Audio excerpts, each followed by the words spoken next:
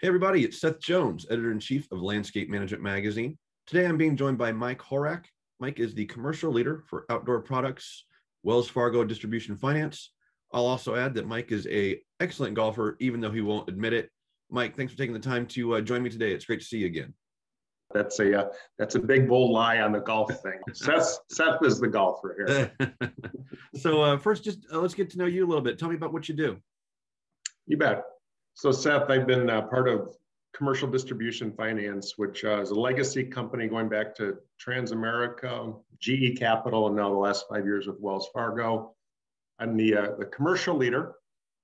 Again, been involved with the business now for about 30 years. So primarily I run a group, the Outdoor Products Group, that lends money into the lawn and garden industry.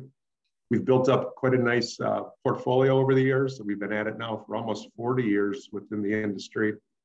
And primarily, it's about trying to get the equipment into the dealerships to get it to the end user so the homeowner or the commercial landscaper can use all this great product to maintain their homes or commercial property. That's the ultimate goal here. So Mike, you and I met at the Outdoor Power Equipment Institute annual meeting up in Wisconsin. And at that event, it felt like there was a lot of smiling faces. A lot of people were really enthusiastic. And you said the word trends. And so I thought maybe let's go down that path a little bit. Some of the things that you're seeing in terms of trends in the industry right now. You bet, Seth. The one, I think one of the main trend is there's a lot more equipment being sold right now, right? You know, I think you can refer to it as this industry always revolves around weather patterns. And the weather has been favorable the last couple of years with precipitation. Really no droughts to speak of in the primary areas where the equipment's sold. So from a manufacturer and dealer perspective, we've seen that in aggregate, year over year, we're up about 30% in volume right now, Seth. So that's quite a lift for our manufacturers to be that much over prior years' volume. So, and we're also seeing liquidations up about over 20%. So those end users are coming in to buy that equipment from the dealers, and the dealers are paying it off in the form of liquidations. Overall, the manufacturers have kept up with it. And the dealers, a lot of the orders right now that the dealers are placing are really just fulfilling end users' demand. So those orders essentially are already spoken for from it. They're pre-sold orders.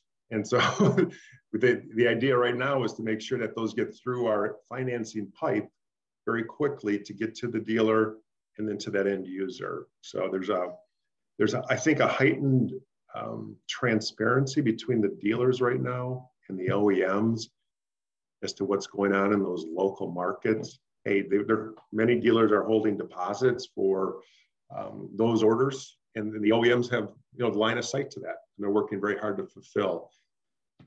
We don't have a crystal ball as to when that's going to end. Again, the weather patterns are holding up pretty well. Of course, if you have a winter with absolutely no snow, that would impact snow equipment to some degree. But the commercial cutters and the commercial folks are still going to have to get ready for that snow season by buying equipment. And the commercial side, the landscapers are pretty flush. They've had a good couple of years. So everything's working pretty well right now in the industry. And is there a certain type of product that you notice that's kind of hot, or just like in a new issue we talked about? Well, I've talked to some guys who are saying that they're really like a mini excavator is something that they're really proud of and trying to get. We had our cover story said that the smaller equipment is kind of a thing right now based on residential small jobs where you don't want to take a fence out, you don't want to just the right tool for the right size project and whatnot. I'm just curious, is there anything that you're seeing like that you say that maybe one category that you find interesting in the sense that it's doing really well? Well, we do a lot of compact tractors as well. Mm-hmm. So that area is very hot. I think anything that's selling into a homeowner that has, an acre to 5 acres they're buying all sorts of equipment, whether it's a post hole digger and a tractor, of course, to turn that with a PTO kit.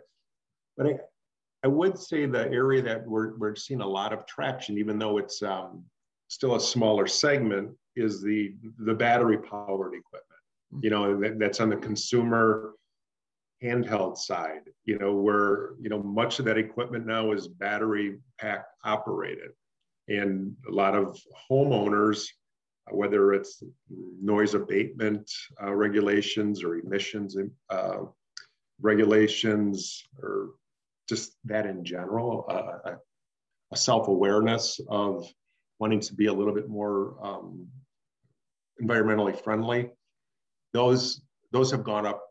I would say in the last couple of years within this space, the battery operated equipment is probably the biggest trend that I've seen. Certain OEMs are getting into partnerships with battery companies. So I think it's ultimately it's the way to go. And I think the industry is trying to adapt even faster right now.